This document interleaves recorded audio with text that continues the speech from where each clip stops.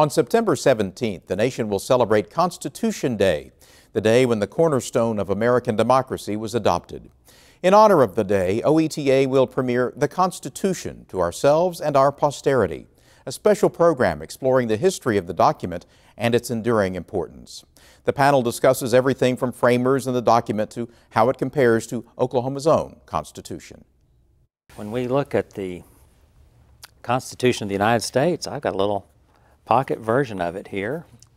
Then you look at the Oklahoma Constitution that you have to work with.